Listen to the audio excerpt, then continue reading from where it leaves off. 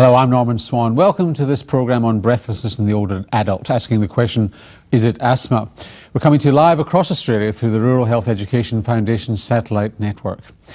Some older people think that breathlessness is a natural consequence of ageing, unaware that's not the case, even though the prevalence of asthma and chronic obstructive pulmonary disease, COPD, both increase with age. In this programme, we'll talk about the differential diagnosis of breathlessness with special reference to asthma and COPD. You see, the distinction between asthma and COPD is important, even when they coexist, as there are significant differences in the care of people with each condition. As always, we have a number of useful resources available for you on the Rural Health Education Foundation's website, rhef.com.au. As usual, the broadcast is interactive and we want your phone calls and faxes whenever you want to ask a question, or you can even drop us an email. We've already had one question in ahead of time and we look forward to yours. The numbers to call in on are 1-800-817-268, or if you're phoning from Sydney, it's 9715-8715. Fax numbers 1-800-633-410 or 9715-8700 from the Sydney area. Or you can drop us an email and somebody will be hanging on the computer waiting for it. questions@rhef.com.au. Now let's meet our panel. Christine McDonald is Deputy Director of the Austin Hospital's Department of Respiratory and Sleep Medicine and a Director of the Institute for Breathing and Sleep Medicine at the same institution. Welcome, Christine. Thanks very much. As a clinician and researcher, Christine's special research interests include airways diseases, asthma, COPD and lung cancer, and she's a member of the Australian Lung Foundation's COPD Executive. Gary Keelov is a solo general practitioner, currently practicing in Clarinda in Melbourne, with over 25 years' experience in both metropolitan and regional practice. Welcome, Gary. Thank you. Tony Riley is a community pharmacist with 30 years' experience, currently practicing in Bendigo, Victoria. A Victorian evening this evening. Welcome, Tony. Thank you. Tony has a major focus in her pharmacy is the provision of pharmacy services to residential care facilities, and is also on the National Asthma Council Pharmacist Asthma Group. And last but not least, Vanessa McDonald, who's a respiratory and sleep medicine clinical nurse consultant with Hunter New England Health in Newcastle in New South Wales, and has 15 years' experience in asthma and respiratory education. Welcome, Vanessa. Thanks, Norman. Vanessa's current PhD studies are in obstructive airways disease in older people. Sounds like her special interests tonight are in Mastermind, so we'll sit back and have the spotlight going on you all. Welcome to you all, though.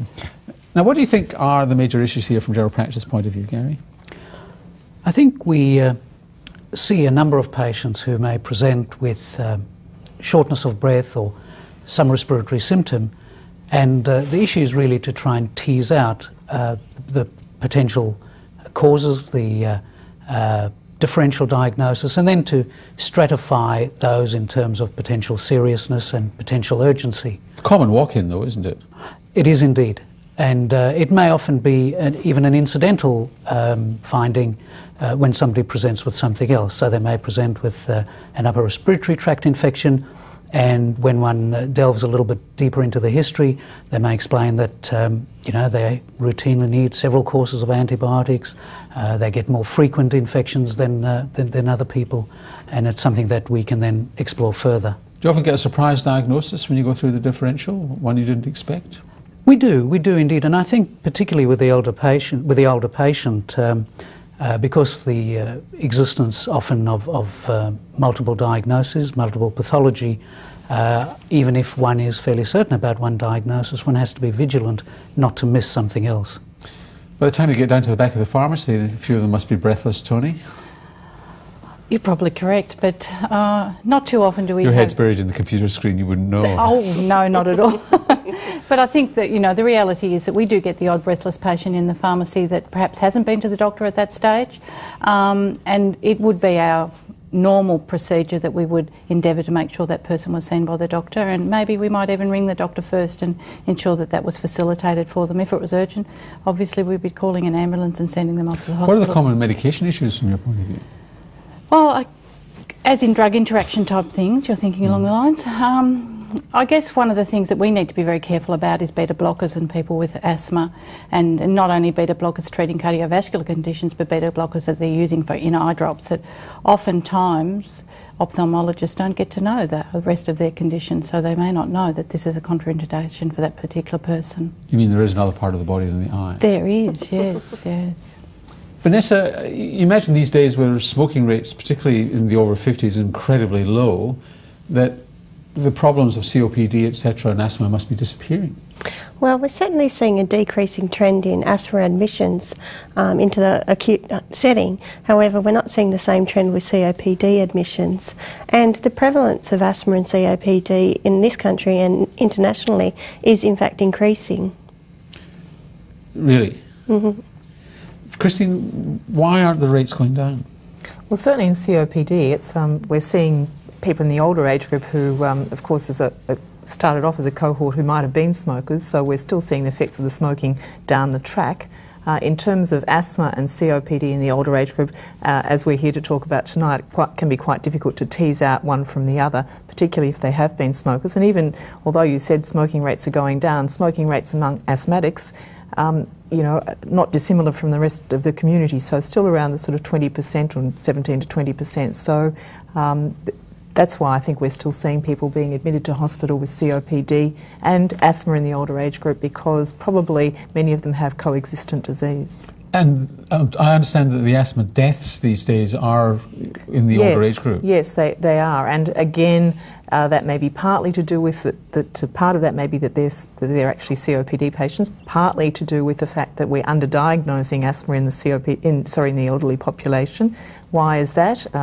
Possibly not thinking of it as much, and in fact there's data to suggest that patients who are older may not be tested, or the diagnosis may not be thought of as much as in a younger person.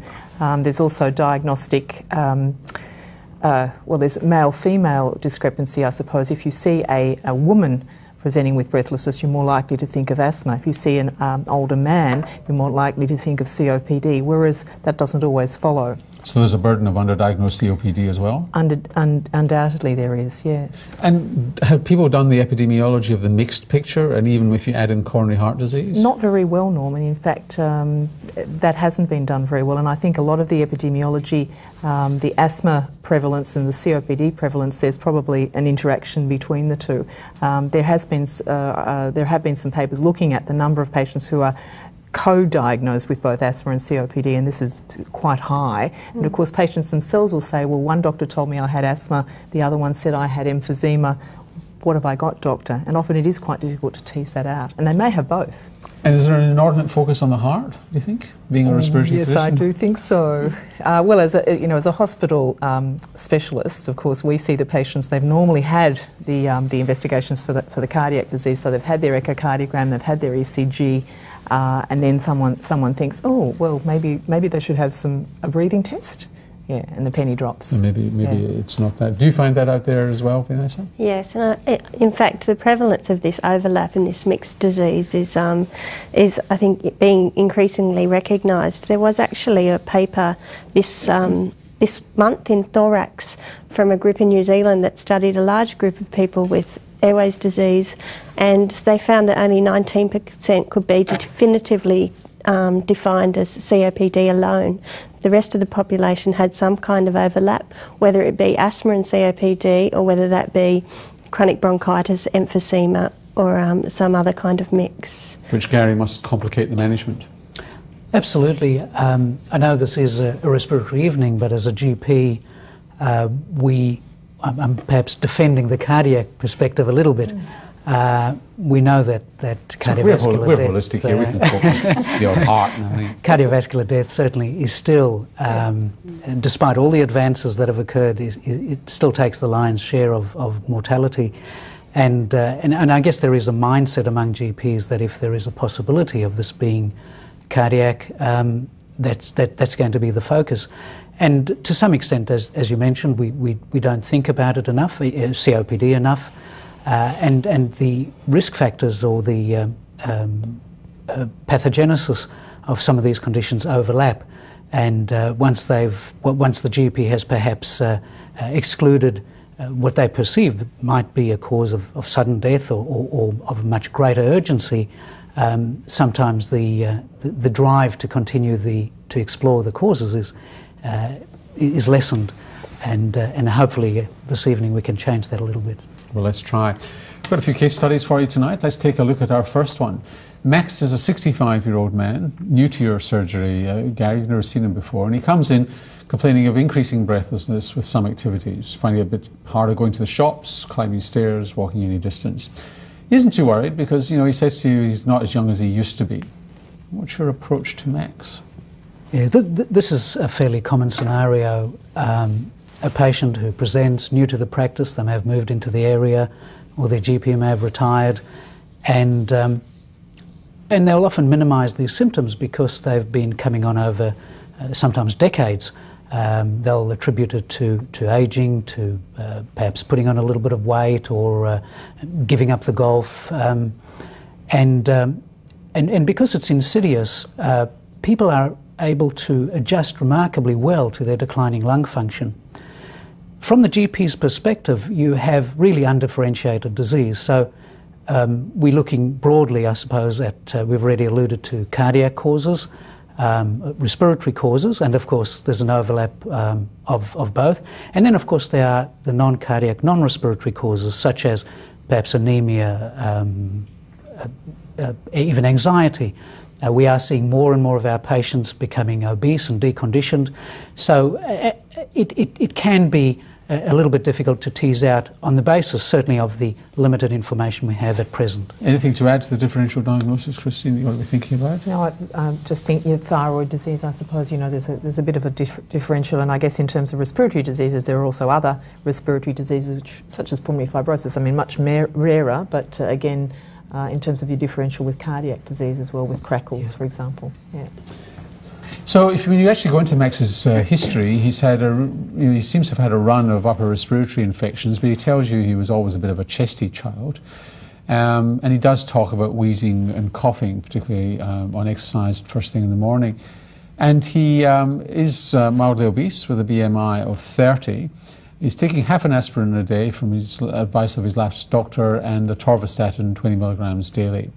Between the ages of 17 and 50, he smoked a pack a day, and he says that he's now an ex-smoker. He tells you that his last doctor did an ultrasound of his heart, but he's never had a lung test. So what are you going to do for him now? Yes, I guess this focuses our attention a little bit on more on the respiratory side. He's had some of the cardiological investigations, although there's certainly room for more. He would have, the previous GP would have excluded things like heart failure perhaps, but there could still be silent ischemia. We would like to do some other investigations looking at anemia, and of course we would like to do spirometry. So anybody who presents with any respiratory symptom, I believe, should have spirometry, and certainly Max would be a candidate for that. And presumably a chest x-ray looking for a tumour? Yes, a chest x-ray as well.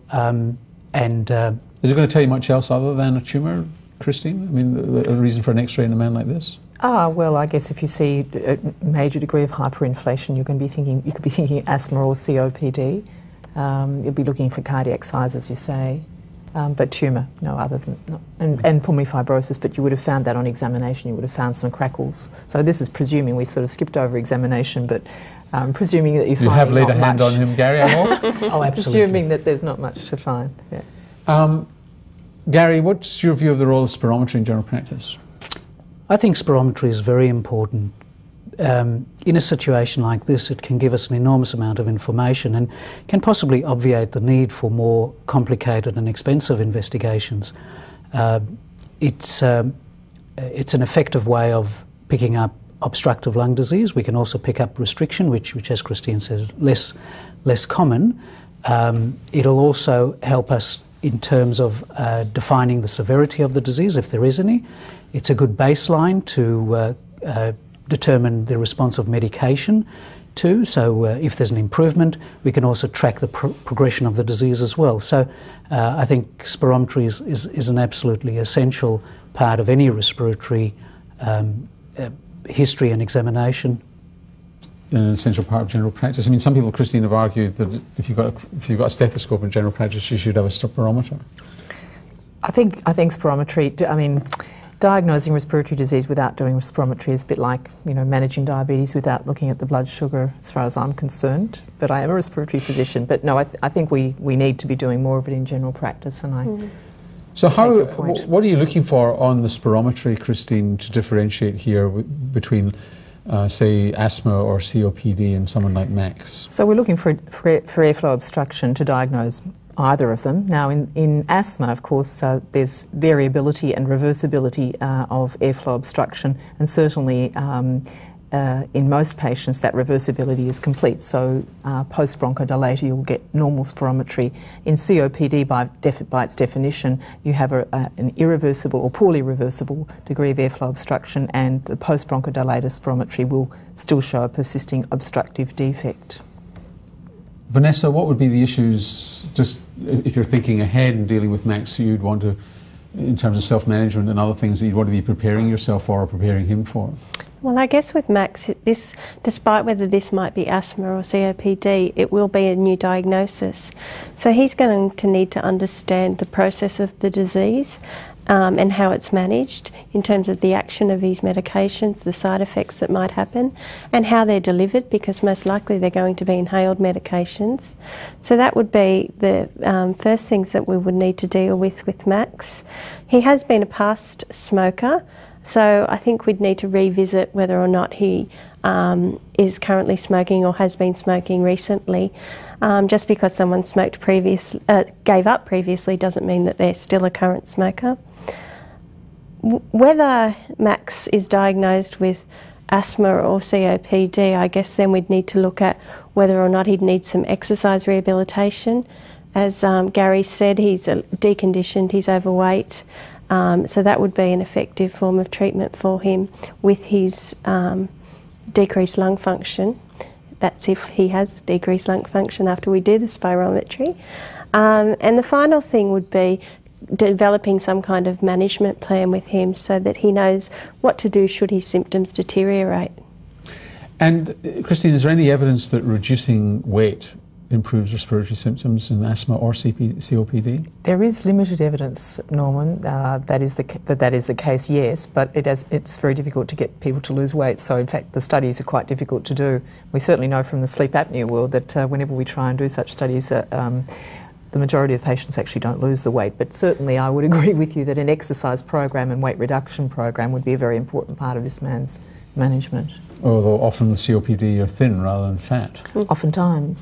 Well, that used to be the case, although we're finding now, you know, with the obesity epidemic that's also... So you're getting the same paradox you get in heart failure. In heart failure, you're more likely to get heart failure if you're obese, but once you're obese, you're more likely to survive it. Do you want to answer? Sorry. Yes. Certainly in COPD there is that obesity paradox in that if you're obese you're protected against mortality. And many of the studies have shown that, so it's difficult to know what to do in that situation, I suppose. Is there much difference in symptomatology between, say, somebody who's in their 30s or 40s versus Max who's in his late 60s? In terms of asthma or COPD, you're not going to really expect in the younger person, but asthma. I think it's I think if the person is younger, it's usually more clear cut that they have asthma, and so but the symptoms will be the same. But in this particular instance, the patient's main symptom is breathlessness. In the younger age group, certainly, you know, teens and children and younger adults, I think we'll probably see wheeze more frequently rather than the insidious onset of breathlessness. It's the older patient who doesn't attribute, or who attributes this to just the ageing process that we see commonly, whereas younger people would be usually more energetic, doing more exercise, and this is not normal, so they'll go along perhaps earlier. So Gary, let's assume for the moment that Max is pure COPD, the 1 in 5, the 20% who've got COPD rather than the mixed picture. How would you manage him?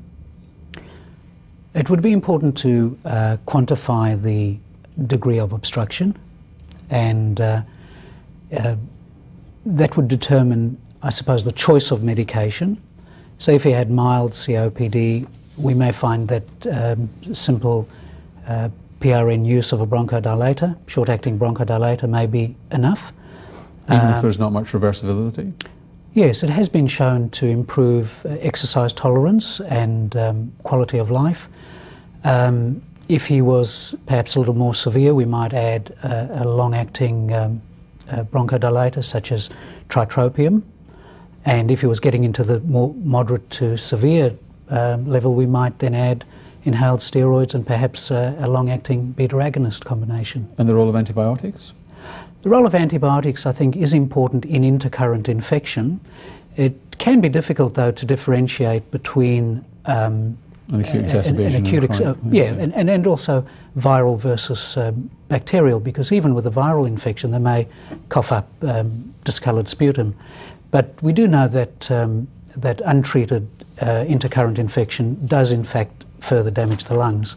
So early and aggressive appropriate management is important with antibiotics. Anything to add or change, Christine? Just while we're talking on the antibiotic question, I suppose depending on how much sputum this man has, I mean, another differential that we haven't discussed is bronchiectasis, and quite a large number of patients with COPD, when you go on to do HRCTs, may have bronchiectasis, so that's just muddying the water a little bit, but I think we haven't mentioned it, and we should, because it's... and if there was bronchiectasis, you do chest physio? Or? Chest physiotherapy would be posturing and flutter valves, and again, prompt use of antibiotics for infections.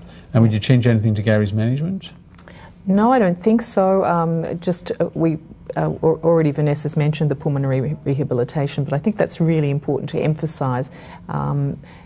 In this man and in all patients with COPD, pulmonary rehabilitation is level 1 evidence to support its use in terms of improvement in exercise capacity and quality of life, and potentially also some reduction in hospital admissions. And as far as my understanding through the Lung Foundation's work, about 2% of patients with COPD in Australia has access to pulmonary rehab, so it's really inadequate. And I guess the message should be that there's a toolkit available on the Australian Lung Foundation website, and people who are interested can go to that. And obviously in the rural community we need to be thinking about groups, setting up groups to assist these patients, as well as it's easy in Melbourne or Sydney. But yeah. Vanessa? Absolutely, I agree. I mean, the access that people have to rehab is appalling, really, when you look at the population. But it's the sort of stuff that a local physio or OT could get involved with. It's not that complicated, it's just doing it. Absolutely, yeah. I mean, the pulmonary rehabilitation programs that combine exercise together with self-management are those that have been shown to be the most effective, and doing that in a local community centre is easy enough to do if you've got the resources, I suppose. And adherence is pretty important, Tony. Absolutely. I think probably from the pharmacist's perspective, understanding what disease this patient actually has is really important, and oftentimes we're not privy with that diagnosis, so that makes it a little bit difficult for pharmacists. But going through the adherence program really with the patient, making sure they know how to use their devices and understand why and what they're doing is really important, and it is, we probably see them more than anyone else does, so it's an opportunity. And a question from a general practitioner in rural Victoria to you, Gary. What would be the recommended antibiotic for acute exacerbations? I'd probably look at a combination of amoxicillin and clavulanic acid.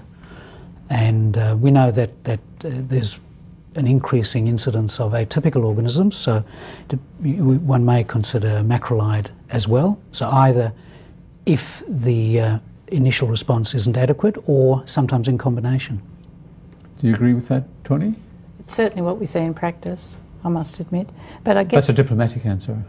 No, it's a true, honest answer. I think the thing that we see a lot in practice with older patients being put on those particular groups of antibiotics is the resultant diarrhoea, which is a bit of an issue. So then you've got the compliance problem. So what happens next? Maybe they just stop taking the antibiotics and don't tell anybody, or maybe they do stop taking the antibiotics and go back to their doctor and get something else. But that is a bit of an issue we see quite frequently. Christine, the antibiotic question? Well, I suspect Gary is thinking about that they may have a patch of pneumonia, and I think that combination therapy would be very appropriate in that situation. But if it's a simple bronchitic illness, then I think probably some Rulide or some amoxicillin might be enough.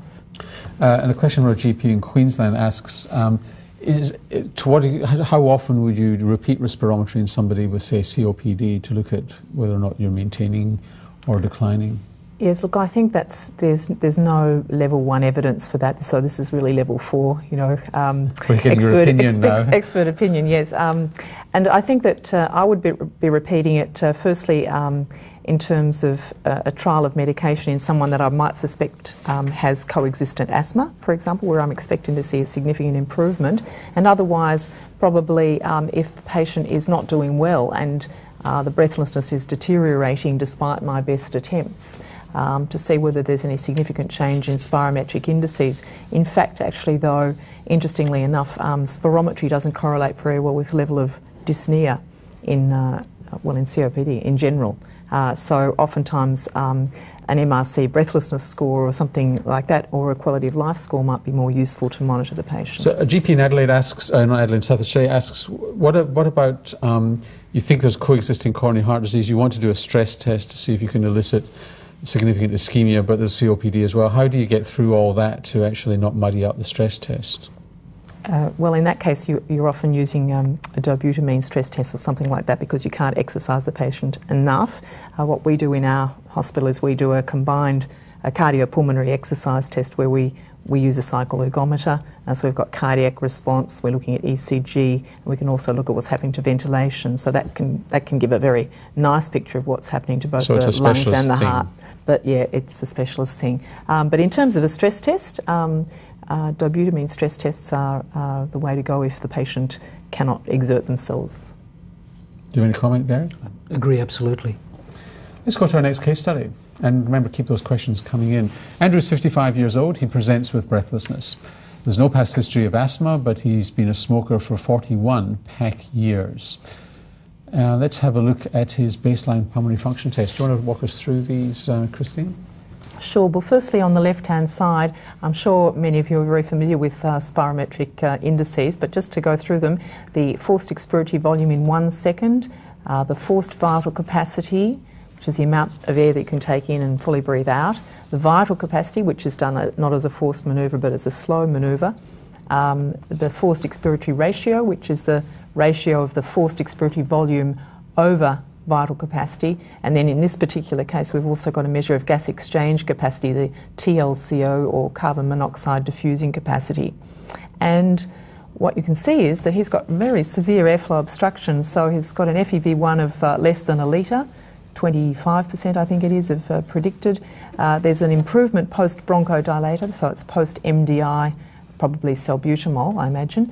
But he's left with a significant persisting obstructive ventilatory defect even post-bronchodilator. So looking like COPD, particularly with that gas exchange abnormality, but still could be asthma. There's a 27% improvement in FEV1 post-bronchodilator, which is only a couple of 100 mils, so I think it's right on the borderline there, but you'd be looking, I think, thinking about COPD. What would you do for him, Gary? As Christine's mentioned, you're really trying to tease out whether this is COPD or asthma, or probably a combination of both, given that there has been a reasonable amount of reversibility. I would look at perhaps a steroid challenge, either oral steroids, perhaps prednisolone 25 milligrams a day for 4 weeks, or inhaled steroids. And to some extent, the choice would depend on how symptomatic the patient is. And I would then repeat the spirometry and see, whether we were able to achieve significant improvement. What would you do, Christine, with him? I think I'd do exactly the same thing. Oral steroids, though, or inhaled? Well, you know what, Norman? I know this patient, and I know that I gave him oral steroids, but and this particular patient was really quite unwell. So I think I take Gary's point that in a particularly unwell person, probably oral to try and get that response fairly quickly. So let's see what his pulmonary function tests were after 3 weeks. Christine? Well, I'm delighted to say that there's been a significant improvement in the FEV1. So remembering that it was under a litre in the previous graph or table, and we're now 2.4 litres, which is 68% of predicted normal. So a significant improvement in baseline ventilatory function with a forced expiratory ratio post-bronchodilator now of 66%. So he still has a persisting degree of airflow obstruction, but really an asthmatic type response, I would say, to this course of prednisolone. So it's a mixed picture? It's a mixed picture in that he still has a persisting degree of airflow obstruction even after our maximal treatment. So Gary, how are you going to manage him going forward? And he's on oral steroids, you've got a good response, he's ready to run a marathon, except it would have to be a very limited one given his COPD. Yes, I would certainly look to transfer him onto inhaled steroids and probably in combination with a long-acting beta agonist. This fellow has quite significant asthma. He's probably got remodelling from either remodelling from under-treated or untreated asthma, but he's also, of course, a smoker, so he's got the double whammy. How are you going to get him off his smoking? I wish I knew the answer. I think one of the things that I find works is really to show him the result of his spirometry. I find that quite powerful because you can show the patient what they achieved. And this is the best that you could do. This is what you should be doing. This is as a result of your smoking. There's randomised controlled trial evidence to suggest that actually telling them their lung age makes a difference to motivating them. Yes, and quite a number of the spirometers now include that as an option in the printout. So it you can have be quite effective. 85-year-old lungs, Andrew. Yes, and this is one of the rare situations where we can actually wind time backwards. We can actually get your lungs younger. We can't often offer that.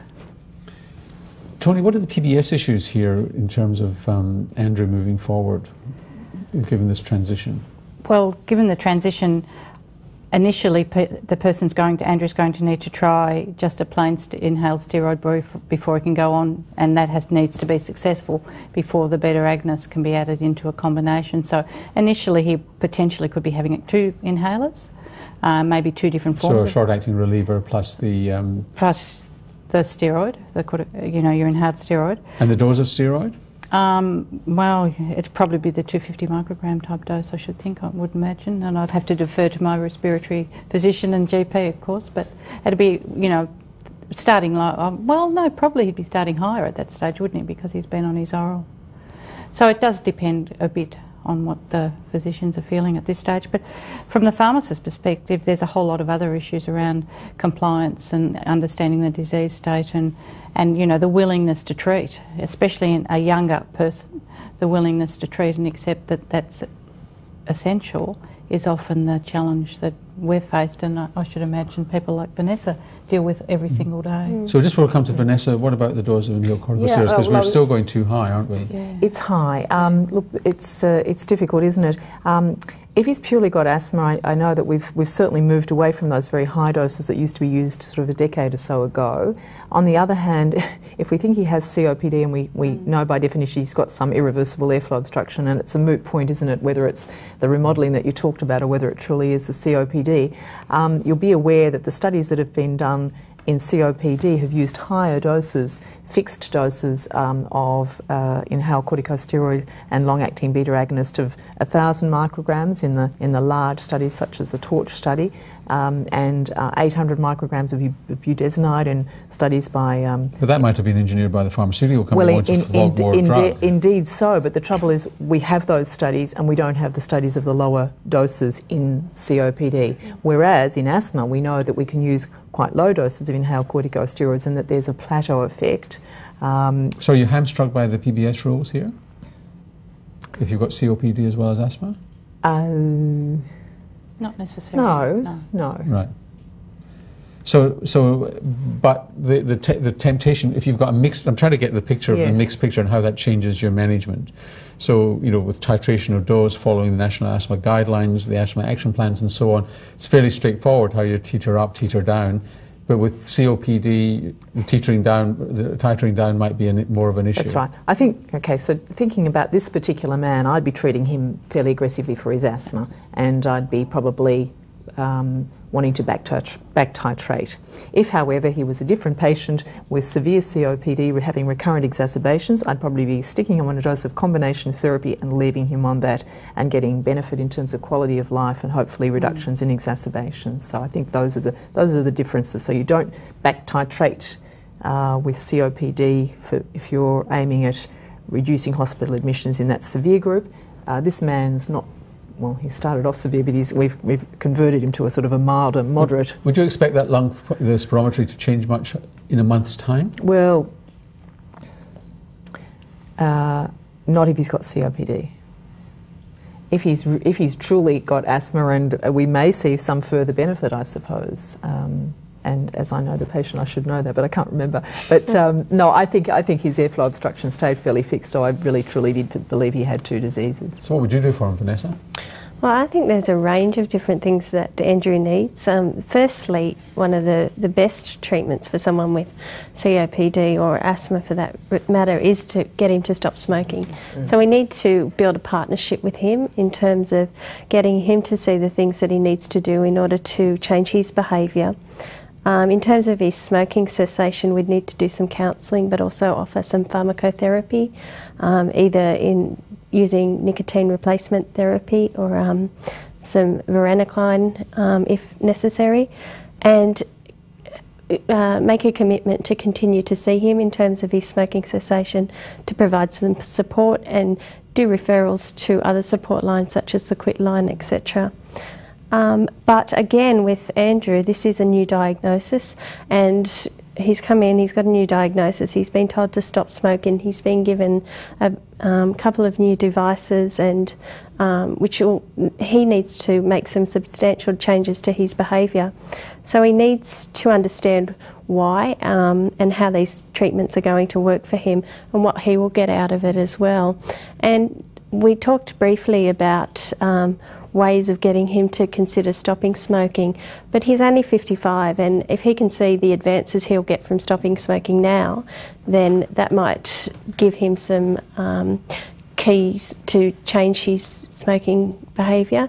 The Fletcher pedo chart is always very useful when you're trying to get people to stop, because they can see the damage that they don't do to their lung function by stopping at an earlier age.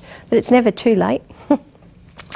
So that's his smoking cessation. Again, if he's got COPD and his TLCO was reduced, so he would also benefit from some pulmonary rehabilitation, but he does have that element of asthma. So a written action plan for him would be effective in terms of avoiding exacerbations, etc. And finally, I mean, we need to just make sure he's using his inhalers correctly. A question from Tasmania asks to explain more fully what a pack year is. 1 pack year is smoking 20 cigarettes per day for 1 year. So it's as simple as that? Yeah. So it's intuitively, it's what it is. So a question again from Marissa and Cairns, is there any truth in the need to change the Spiriva machine yearly? 6 monthly. 6 monthly. Okay. Let's go to our next case study. Denise is 63 and has lived with asthma for most of her adult life. She also has seasonal rhinitis and gastroesophageal reflux. She's on budesonide, 100 micrograms, and formoterol, 6 micrograms on the SMART regime. Tell us what the SMART regime is, Christine. Are we allowed to use drug names here, Norman? We are. We have to in this case. It's Symbicort used as maintenance and reliever therapy, so the patient would take twice daily Symbicort and then use that as their reliever as well through the day. Instead of a short-acting? Correct. But don't you risk getting an overdose of steroids on that? The work has been done. In fact, the steroid load seems to be lower in the patient group when SMART was compared to a regular BD plus short-acting bronchodilator regimen. So you're effectively treating mini attacks, I suppose, exacerbations of the asthma through the day by nipping them in the bud with the inhaled steroid as well as the bronchodilator. Now she's come in with, Denise has come in with increased breathlessness. What are you going to do for her? The idea, of course, is to try and ascertain the cause of that. Does she have an intercurrent infection? Does she have another diagnosis? Is she using her medication correctly or at all? we often find patients discontinuing medications because of something they may have seen on a current affair program. So it's a matter of teasing out what's changed for the patient. If we assume that all remains much the same, then you may need to then look at other possible confounding factors, and we've spoken about some of the things that might aggravate asthma, reflux, rhinitis, and these issues can make the control of the asthma more difficult. So what are you going to do for her reflux? Well, I think fairly standard treatment now is to introduce a proton pump inhibitor. They work quickly, they work effectively. Does it help the asthma? Unfortunately, not always. It can. Reflux can in itself cause respiratory symptoms. It can cause a cough, it may cause aspiration. So there are a number of mechanisms by which reflux can cause respiratory symptoms. But you can still have fluid coming up, it's just not as acidic with the PPI. That's right. So if it's volume reflux, you may have a problem with that, and you may need to add a prokinetic agent. But we know that patients may develop a cough even if they're not aspirating from reflux effects. So the question then is, are these symptoms in fact asthma? If it is asthma, and this is again where spirometry is going to be so useful, if you have serial spirometry, whilst it's useful to compare patients' spirometry results against predicted levels or against lower limits of normal, it's nowhere near as useful as comparing it against their own performance, against themselves. And so, if you find that the spirometry has not declined, you may be more inclined to seek other causes. On the other hand, if there's been a definite increase in the obstruction, a deterioration in lung function, you're going to be shifting towards concentrating on the respiratory medicine. And what about this rhinitis? Because that could make the asthma worse. Absolutely, and we know that 80% of people with asthma do have rhinitis, and we also know that uncontrolled rhinitis does make it more difficult to control the asthma. So we would certainly be inclined to treat both. What about the steroid dose if you're starting to treat the rhinitis? Yes, well, if you're thinking about the dose, though, it's relatively small, sort of 32 or 64 micrograms compared to what we're talking here in hundreds of micrograms, so it's a relatively small, but yes, you have to think about that. But I think, as Gary said, that it's very important to treat the nose because of the improvement in So what asthma. you do with Denise is that you treat the reflux, you give her nasal steroids for her rhinitis, and a month later she's still complaining of increasing breathlessness. What are you going to do now?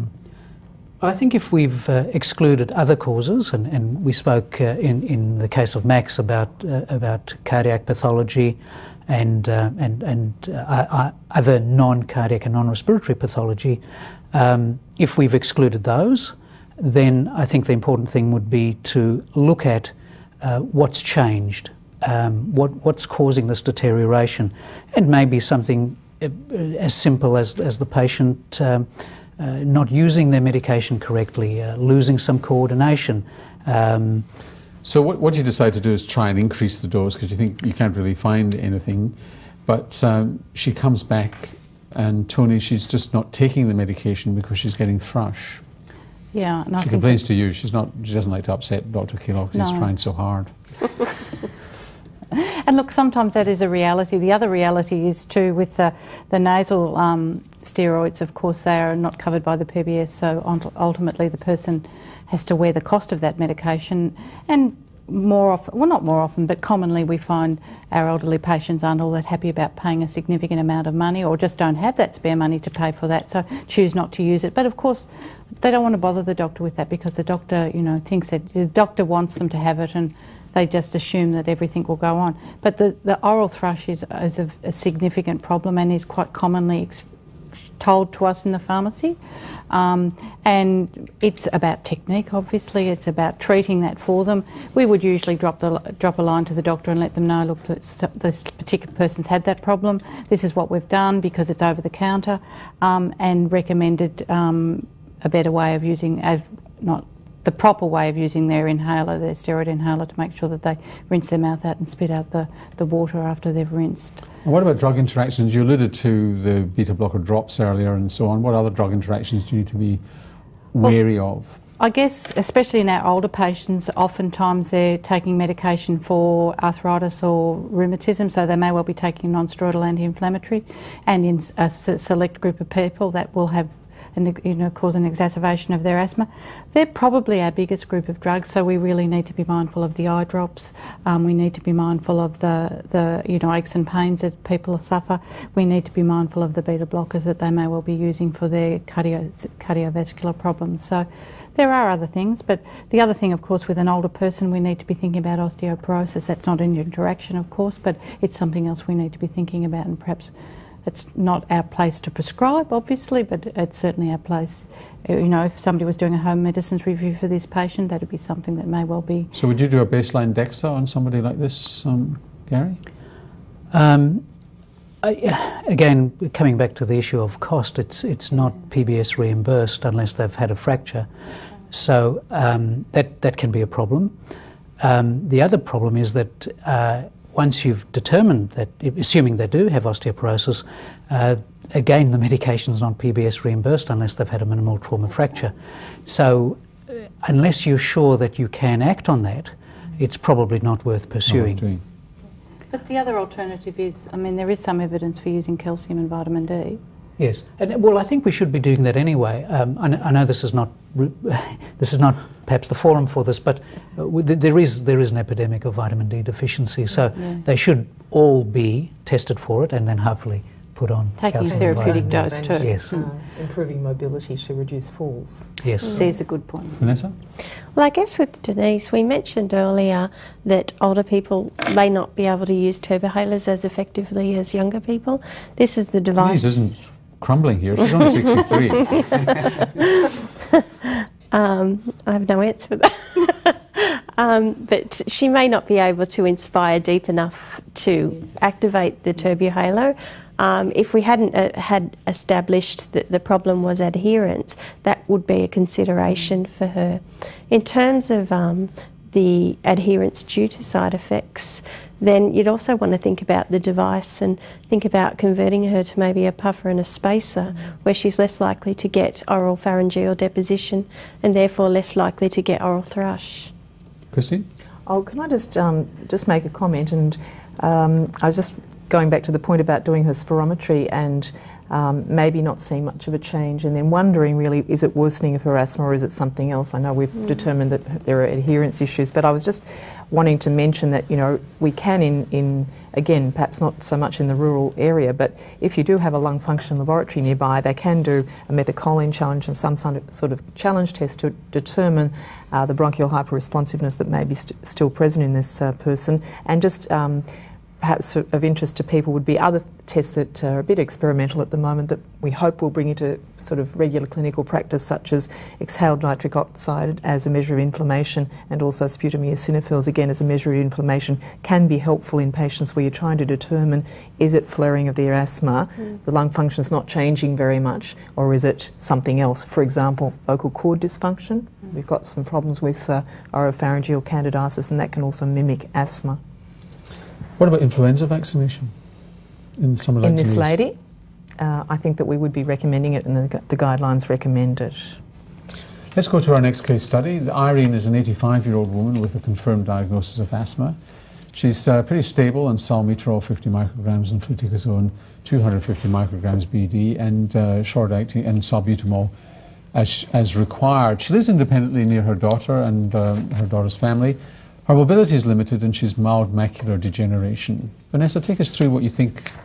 She's just come back for a routine checkup. There's nothing changed. What are the issues here for someone that we could justifiably call elderly? I guess the first thing to note is that she seems to have adequate control on the treatment that she's taking, which is pleasing to see.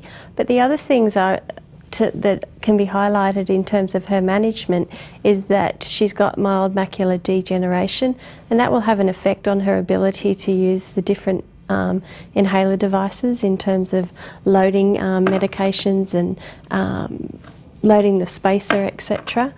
And the other thing is her decreased mobility, and that may have some effect on her strength as well, and her ability to activate the different devices.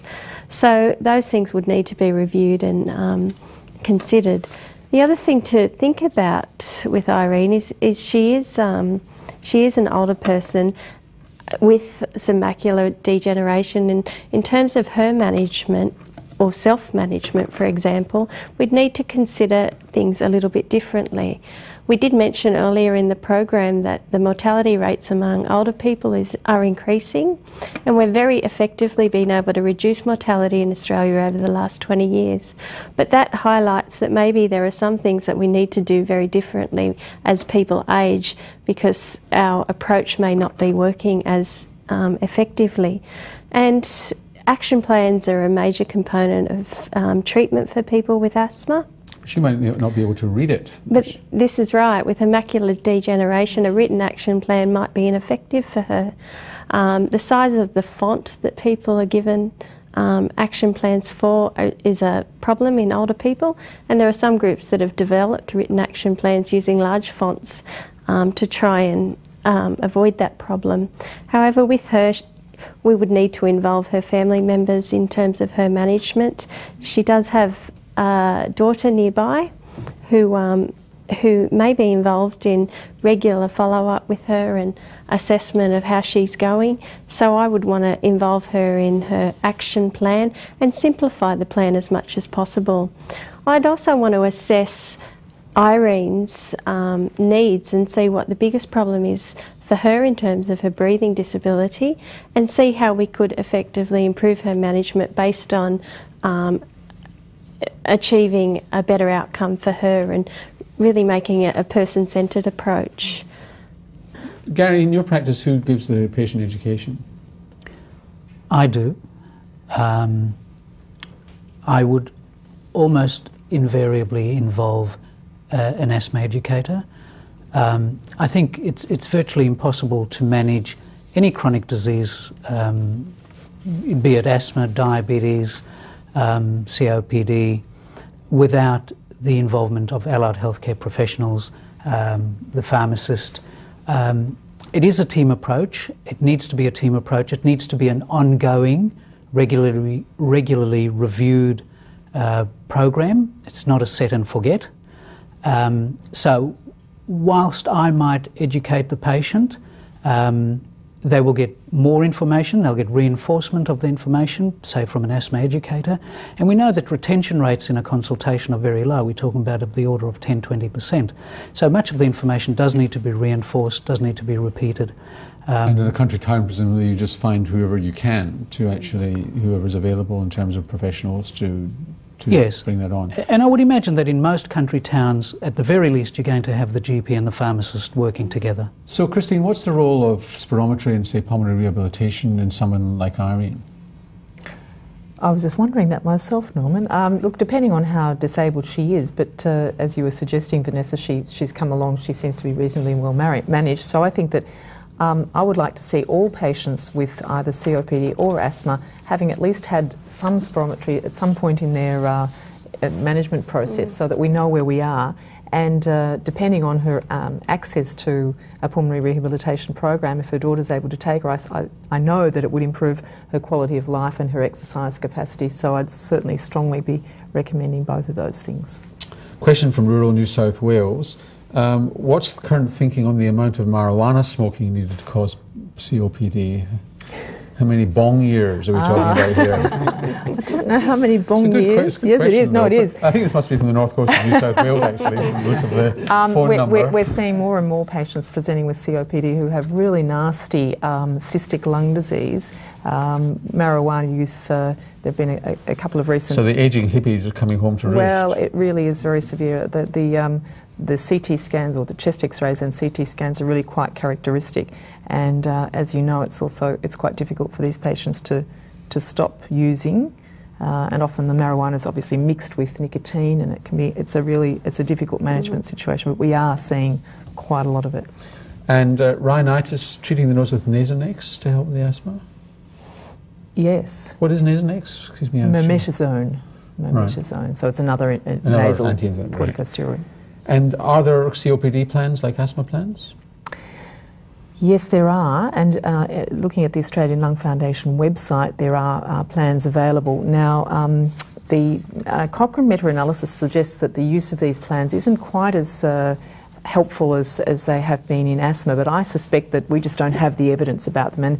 And talking about a holistic approach and a self-management approach to management of either of these diseases, I think that it just makes common sense to have a patient understanding and using some sort of a plan, for example, for flare-ups of their COPD.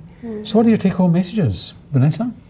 I think one of the take-home messages are that the needs of older people are quite different, that we do need to define an integrated approach to the management of older people with either asthma or COPD, and look at changing our approach to be more holistic. Tony?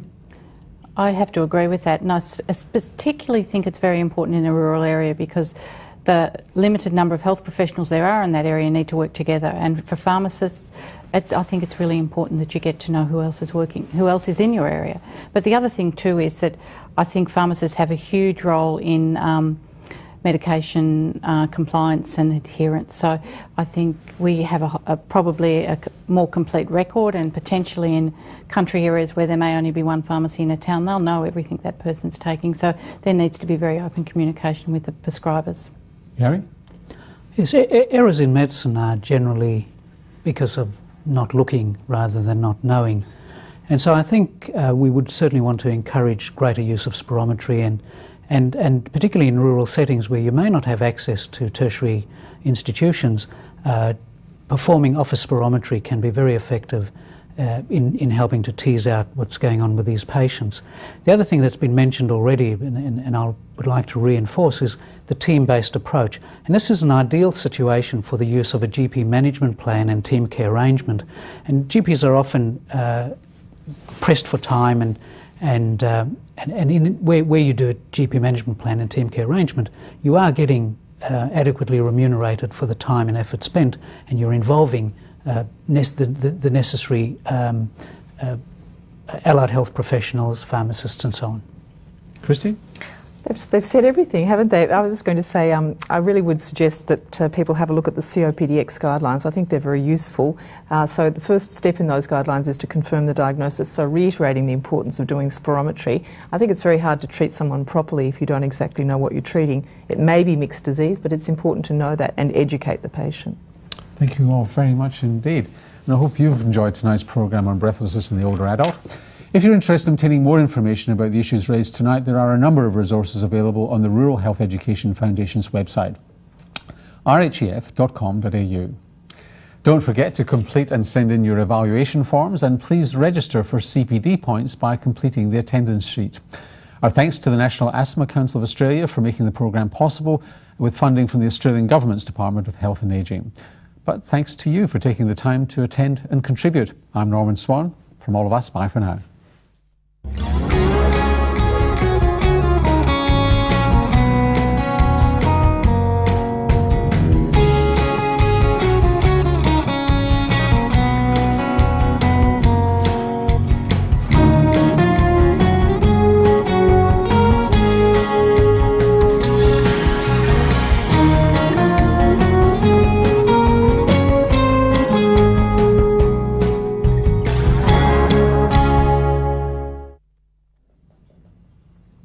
Coming up on the 16th of September is a live broadcast, Open Wide, Oral Health in the Bush. Following that, on Tuesday the 30th of September, we'll have a repeat of our programme on tipping the scales, preventing childhood obesity. Don't forget, for any further details about the content or schedule of upcoming programmes, log on to rhef.com.au.